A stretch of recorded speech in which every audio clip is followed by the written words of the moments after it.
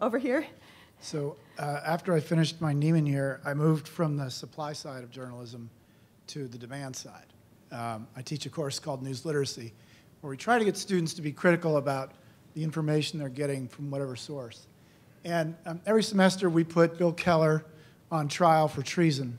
We use the Swift case. This semester, actually, we've started to use Glenn Greenwald.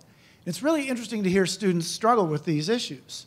They each play one side of the prosecution or defense team. And I guess the thing I'm hoping, because I think this is being videotaped, so I'm hoping to grab the clip.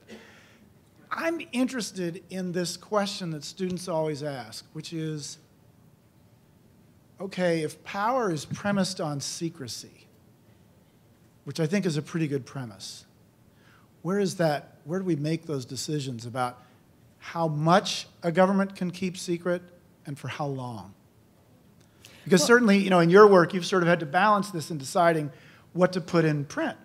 And so I'm just curious what your answer would be on that. Well, I don't really accept the premise. In fact, I was very impressed by a book that Daniel Patrick Moynihan wrote that's about secrecy, that basically argues secrecy weakens power. I think for the most part, it should be the exception to the rule, and that better decisions are made when there's a competition of ideas and they takes place in broad daylight. I mean, that's the whole idea of our system.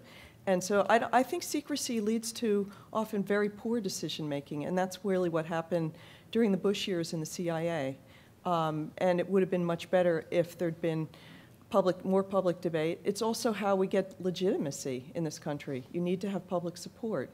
And I actually think the public is often quite sensible. So I guess I don't accept the premise. I think secrecy is important for some intelligence operations and certainly military operations.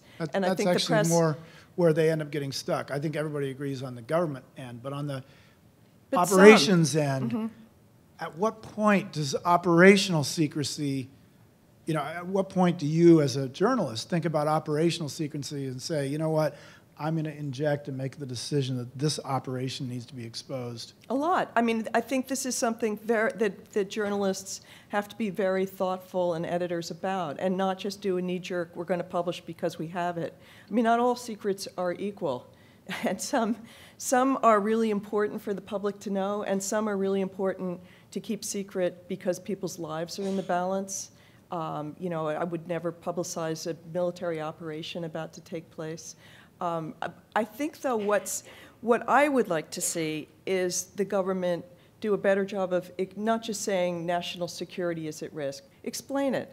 So if we're going to hold back a story, which is a very big deal in this country, you really ought to be given strong evidence that national security really is at risk, because frequently we see things like the Drake case that Bill Kovach mentions, where it wasn't at risk. He was going to be prosecuted as if he was some major spy, and he totally was not. And sometimes it's just a turf war, or it's about covering up something embarrassing.